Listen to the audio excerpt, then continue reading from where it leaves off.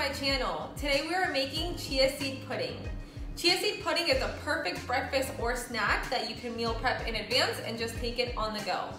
Chia seed pudding is so satisfying and so creamy, and it's loaded with fiber, omega-3s, and protein. This is also great if you're on any diet restrictions, like if you're vegan, keto, paleo, or gluten-free. So you just need 3 ingredients, so let's get started. So the ingredients that you'll need is any sort of sweetener. I'm using honey. You need chia seed, half a cup of any milk that you like. I'm using unsweetened vanilla almond milk, and then a jar, or you can use a bowl. So to start, you're going to add 2 tablespoons of your chia seeds into the jar.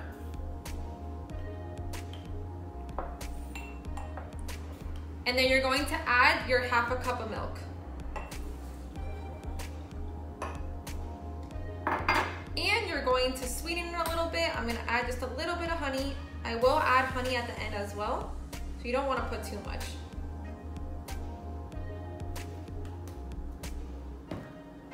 All right, so you wanna make sure now you mix everything together because you don't want it to get lumpy. So make sure all the seeds are mixed in.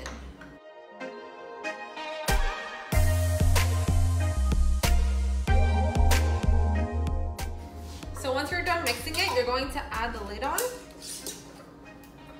You're gonna give it a quick mix. And then you're going to wait a couple minutes before you put it in the refrigerator. You're going to mix it one more time.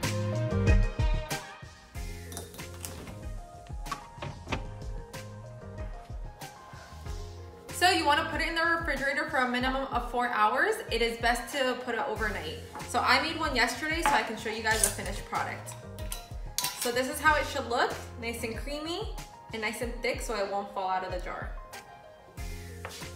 All that's left is to add your toppings. So I cut up some fresh strawberries. You can add berries, you can put some granola on top, whatever you like. So I'm just adding a few strawberries and a little bit more of the honey. And enjoy.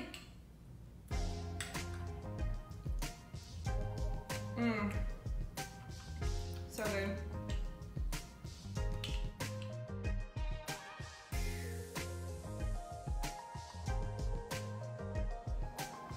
So there you have it, such a healthy, simple breakfast or snack.